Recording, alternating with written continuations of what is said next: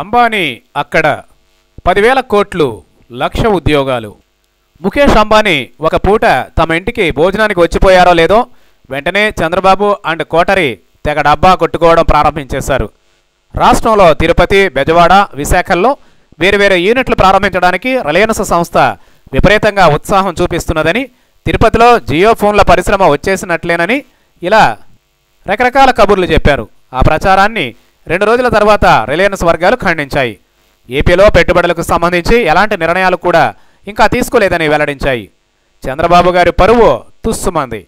అయితే ఇప్పుడు ముఖేష్ అంబానీ ఉత్తరప్రదేశ్కు మాత్రం స్వయంగా చాలా వరాలనే ప్రకటన చేస్తున్నారు.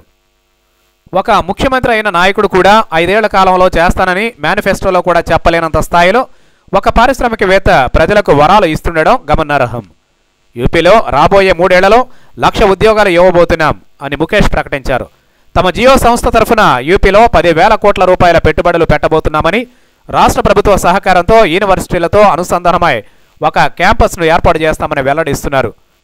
యూపీ ఇన్వెస్టర్ సమ్మిట్ ప్రారంభం రోజున ముఖేష్ అంబానీ మాట్లాడుతూ, రిలయన్స్ ఇప్పటికే యూపీలో 40,000 ప్రత్యక్ష, పరోక్ష ఉద్యోగాలను కల్పించి ఉన్నదని, అత్యంత జనాభా ఉన్న రాష్ట్రంగా పేరుపడిన యూపీని అత్యంత సంపన్న రాష్ట్రంగా తయారు చేస్తామని ప్రకటించారు.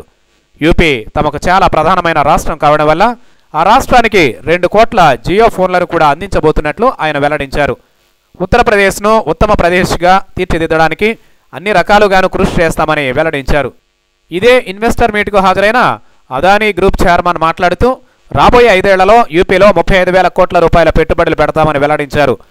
మన ముఖ్యమంత్రి చంద్రబాబు నాయుడు కూడా ప్రస్తుతం సిఐఐ సదస్సుకు సన్నాహాల్లో ఉన్నారు. పెట్టుబడుల గురించి పారిశ్రామికవేత్తలు వెళ్లిపోయిన తర్వాత సీఎం ఆయన వంది మాగధలు ప్రకటించడం కాదు, అవి నిజమే అయితే గనుక ఈ పారిశ్రామికవేత్తలే ప్రకటించాలి.